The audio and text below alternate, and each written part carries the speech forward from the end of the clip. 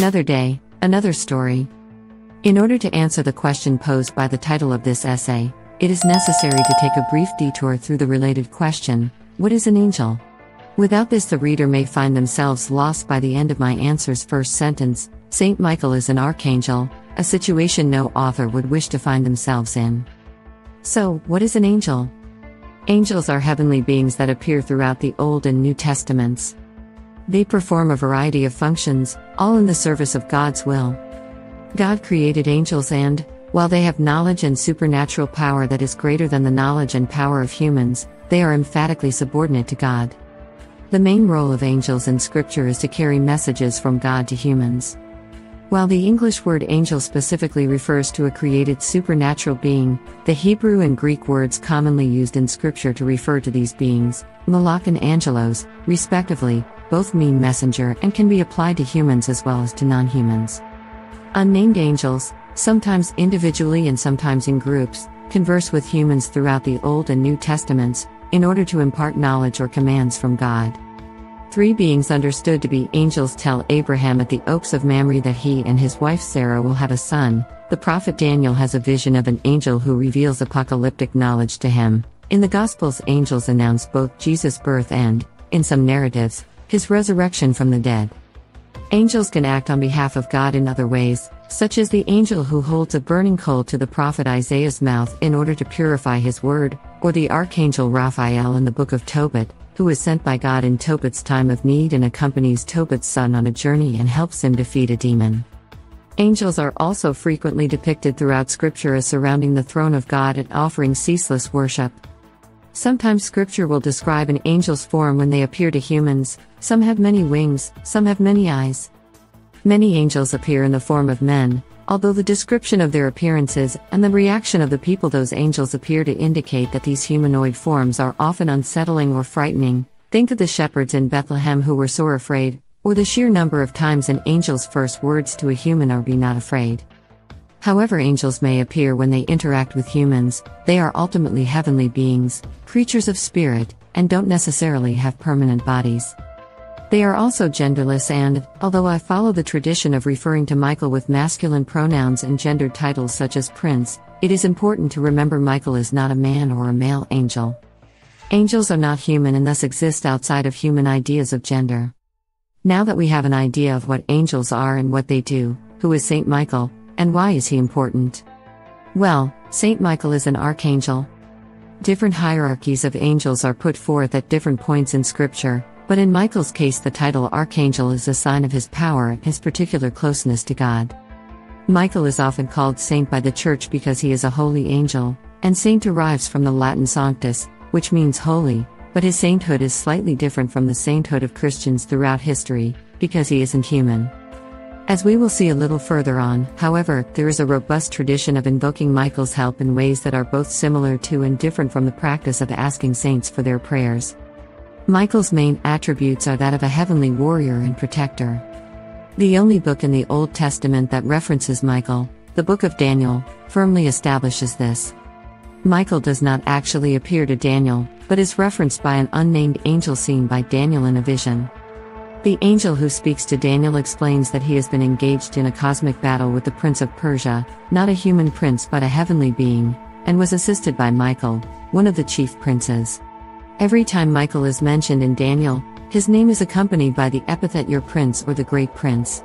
According to this angel, Michael contends with the cosmic defenders of other nations on behalf of Israel, both at the present time for Daniel, and at the end of history before the resurrection of the dead. Michael is referenced in the book of Daniel with no introduction and very little explanation, implying that traditions about him were already fairly strong when this part of Daniel was written, and that people knew who he was. This is also the case in the New Testament, where the author of the Epistle of Jude refers to Michael arguing with the devil over who has the right to Moses' body after he has died. Reading this verse for the first time immediately made me do a double take. I'm sorry, Saint Michael and the devil stood over Moses' body arguing over who had dibs? But apparently the epistle's author assumed their audience would know what they were talking about, and tossed the story out there as an example of avoiding slander. One of the strongest traditions about Michael is that he cast Satan and other fallen angels from heaven at some point early in creation. Nowhere in the Bible does this narrative directly exist. The concept of fallen angels is largely derived from writings such as the Book of Enoch that never made it into the canon of Scripture. However, the Book of Revelation does include what is probably the best-known passage in Christian scripture regarding Michael, in which the book's narrator has a vision of Michael defeating a dragon. And war broke out in heaven. Michael and his angels fought against the dragon. The dragon and his angels fought back, but they were defeated, and there was no longer any place for them in heaven. The great dragon was thrown down, that ancient serpent, who is called the devil and Satan, the deceiver of the whole world. He was thrown down to the earth, and his angels were thrown down with him. The battle is generally understood to take place at the end of time, and in that sense it mirrors the reference to Michael in the book of Daniel. It also displays a symmetry with the non-biblical but widely held tradition that Michael cast Satan out of heaven at the beginning of creation. Michael drove out the forces of evil out of heaven once, and he'll do it again. Most representations of Michael in Christian art take their inspiration from the scene in Revelation. Michael is often shown trampling a dragon underfoot while brandishing a sword or plunging a spear into its body. At first glance, it can be easy to mistake art depicting Michael for art depicting Saint George, another dragon slayer, and vice versa. The trick, generally, is that if the figure is riding a horse, it's George. If wings are present, it's a dead giveaway for Michael. St. Michael's feast day is September 29th in Western church traditions, including Anglicanism, Roman Catholicism, and Lutheranism, and November 8th in Eastern church traditions, including Eastern Orthodoxy. The feast is often sometimes called Michaelmas in English-speaking places, a shortened form of Michael's Mass, and it was a major feast in the Western medieval church. It became one of the 4 quarter days associated with the turning of the seasons, during which debts were settled and wages were paid.